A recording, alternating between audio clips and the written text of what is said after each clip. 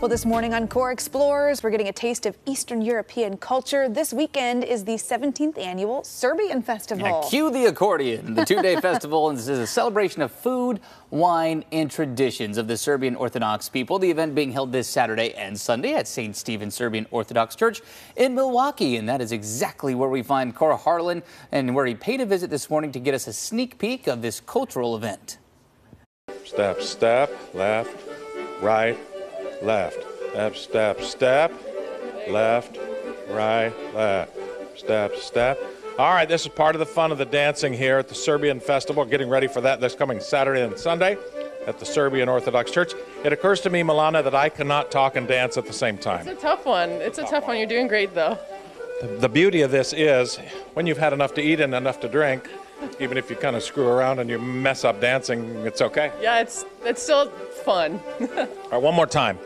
All right, Sarah. Right, left, step, step, step, right, left, right, left, right, step, step, step, left, right, left, step, step, step, right, left, right, step, step, step. I'm pretty close. I'm not far away. I gotta get a handle on the left and the right.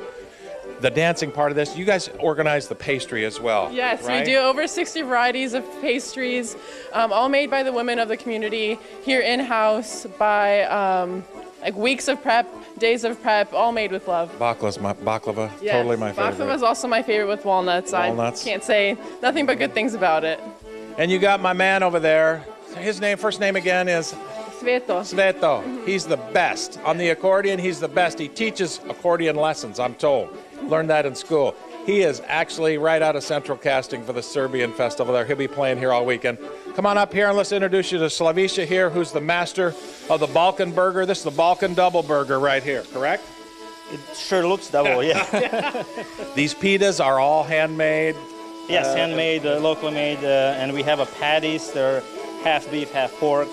We have some onions and a little bit of garlic, paprika, salt and pepper. These are Serbian specials here too, right? Yes, locally made cevapi.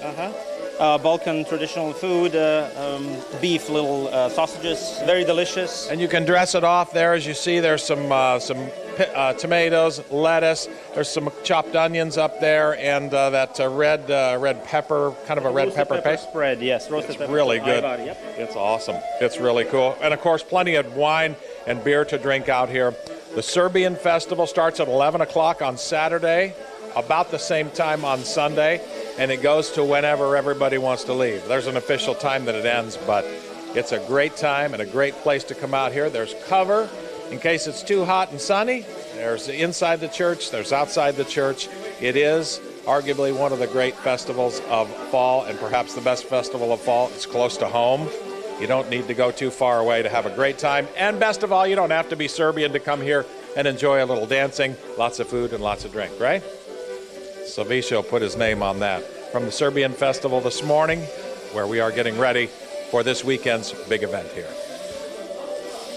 Oh, good stuff. Legend has it. Food. Salva is still playing the accordion. It's just not stopped all morning. All morning long, the music has not stopped. Maybe I love here. it. Yeah, that's great. The food, the music. That looks so delicious. It's super fun. Those are one of the days. These are one of the days where Kohr is just very much in his element. In his element, for sure.